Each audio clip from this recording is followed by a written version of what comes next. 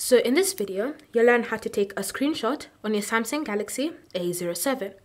Now I'll be showing you the multiple methods that you can use whenever you wish to take a screenshot on your phone. One of them is by using the side buttons on your phone. So whenever you want to take a screenshot using the buttons, you're going to press on the side button as well as volume down at the same time. So go ahead and press on side button, volume down, and then just press. Once you've done that, your screen should flash a bit, and then you should see the screenshot thumbnail appearing at the bottom of the screen, showing that you successfully taken the screenshot. If you want to view it, you can always just go to the Gallery app, and you should see the screenshot listed there. Alternatively, if you don't want to use the buttons, you can also choose to use the Quick Settings shortcut. So you can go ahead and swipe down for Quick Settings, and then once you're in Quick Settings, look for Take Screenshot. If you don't see it listed right there, then you can always just tap on Edit, select Edit Quick Settings menu, look for Take Screenshot and select it to add it to the menu. Once it's been added, tap on Done and then select Done again to save and apply the changes. So now whenever you glance at the Quick Settings menu, you should see the Take Screenshot shortcut.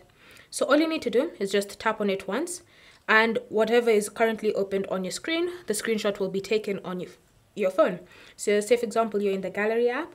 When you take the screenshot, it will be the screenshot of the Gallery app. Another way you can take a screenshot is by screenshotting a full page. Now this is known as a scrolling screenshot. So whenever you have a web page opened up on your phone and you decide that you want to take a screenshot of the full page, whether it's a web page or even just, say for example, settings app, what you need to do is just ensure that you've opened it up and then start by taking a normal screenshot. Now again, you can choose to use the shortcut in Quick Settings, or you can choose to use one of the side button, the physical buttons to take the screenshot. So once you've taken the screenshot, you can see on this toolbar this icon here for scrolling screenshot. So go ahead and tap on it once. So let's try that again and tap on it once. And you can see as you keep tapping on it, more and more is being added to the screenshot. You can see the page is also scrolling down, showing you where the screenshot is reaching to a certain point. And then once you're happy with how long the scrolling screenshot is and how it looks like on the thumbnail, what you're going to do is just tap on an empty space and it will be saved.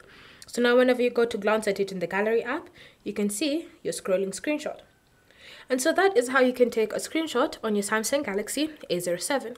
If you have any questions or comments, feel free to leave them down in the comment section below, and I'll see you guys in the next video.